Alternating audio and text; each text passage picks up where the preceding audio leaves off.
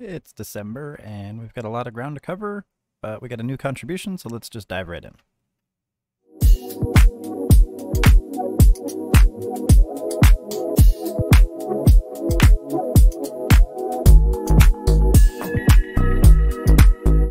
Hey everybody, it's Spooky's Revenge. We're back with another Rags to Riches $500 5-year episode, and it's December 1st. So that means it's contribution time for December. This will be our 4th out of 60 contributions, and we're already getting a 20% ROI. So let's go ahead and take a look at what's shaking. So Clip, KLIP, the Chinese ETF, that paid this morning, I think it was, or maybe late last night. That was about an $8 profit to start off the month. And then, of course, we had our $500 contribution, the 4th again out of 60 total. And I used 70% of that for dividend allocation and investment for passive income and stuff. So right now I'm just doing dividend stuff. So in the future, we'll be doing things like covered calls and other growth positions and things. But for right now, we're just sticking with the passive income on dividends. So out of that $350, I bought one Schwab at $73. That was about 20.86% of the $350. Then I bought 3 shares of Ladder, LADR. It's one that I found on the screen in one of the previous episodes, and it's a beautiful stock. One of the Rags to Riches members also said, hey, by the way, it's got a dividend. It's a good dividend. And I didn't even look at the dividend, so that was kind of embarrassing, but it was fun. I'm glad it has a dividend, and it makes sense. If it's a company that has that much financial strength, they want to take care of their shareholders, so it makes sense. That was about 10% of the $350. That was I think like $11.60 or something per share or something like that. But I accidentally bought 4, so I have an extra one. I'm taking that 1 share out of the speculative amount, so I'm not counting that towards this this contribution, right? Then I bought 1 share of JEPQ, which was about $49. That's 14% of the 350. And then I bought 6 shares of Clip. Even though they just paid, I want to get in early on the next dividend payment. And we took advantage of some of the fall off today from the dividend adjustment to get in nice and early using 28.57% of the investment allocation. And then I picked up another 8 shares of Tesla. So that will be a pretty good payout on those two next time they pay. So 26.57% of the investment allocation, which is $350, went towards Tesla. And altogether, this provides me with a roughly 20% ROI annually. So if you look over here at the chart, you can see, let me just get my face out of the way. Now you can actually see it. HVT, that was the one that I was kind of waiting for it to sell off. And it did. So I bought it before the ex-div date. It was a special dividend, so they offered their $1 per share plus 30-cent regular dividend payment. That's going to be paid to me on December 13th. I can't do anything until then. I was on a live stream this morning and I had my sell order set and it just sold as I was talking. If I look down here at the 5-minute, you can kind of see it pushed up, pulled down, pushed up, pulled down, and then it's just kind of hanging out. So I don't really care what it does after this. I just wanted to get that dividend payment and a little bit of a profit on the share. So we did that. Mission accomplished. We can move on to the next. It's 100% success rate on this trade. Pretty easy. I didn't have to think about anything.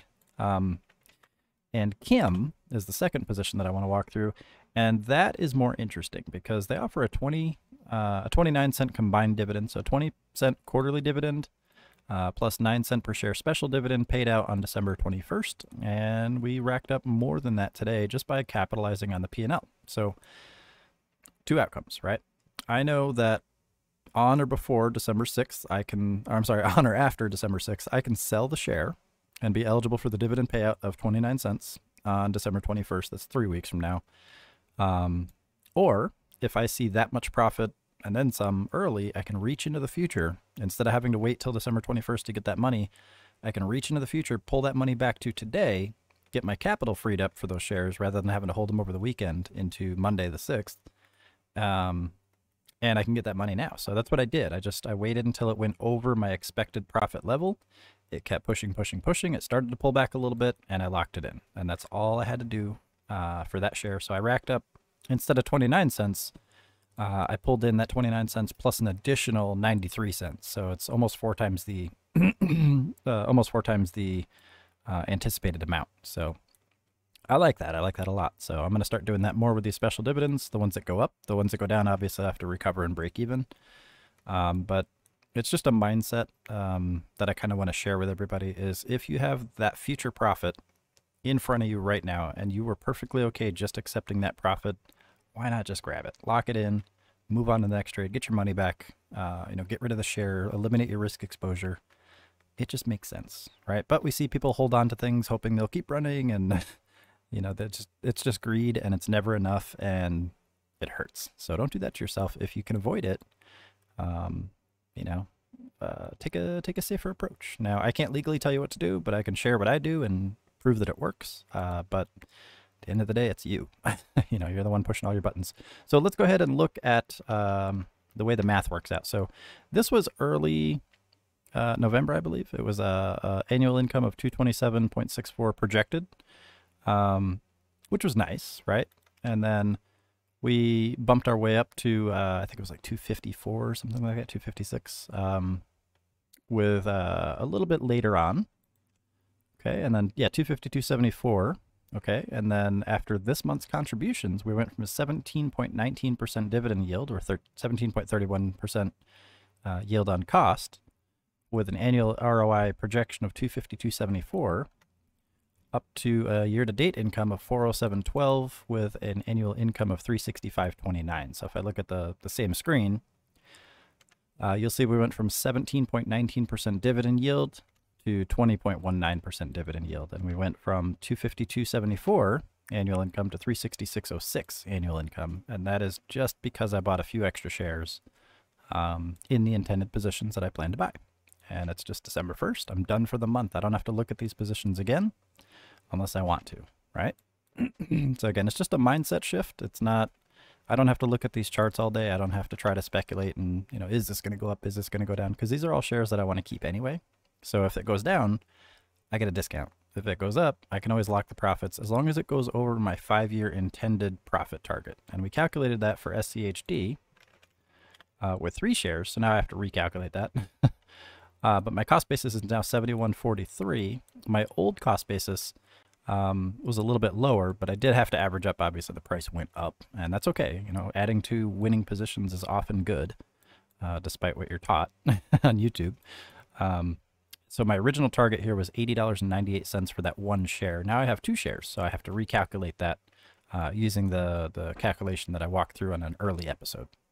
Basically, it's just figuring out what the overall dividend yield will be for those 2 shares at the end of 5 years and adding that to the current price. And that's my sell target. And then when the price gets up there, if it gets there before the 5 years, why not just lock the profits in just like I did with KIM, right? So it's just have the right mindset and you can just speed this up and it's awesome. So the gap, the difference between expectations versus what we're given early in those situations is something that we can use to expedite the compounding growth process. So if you can figure out how to do that, profits come in pretty quick and pretty aggressively. So for example, Tesla, right? Tesla is a high yield ETF that's benchmarked on Tesla with synthetic covered calls.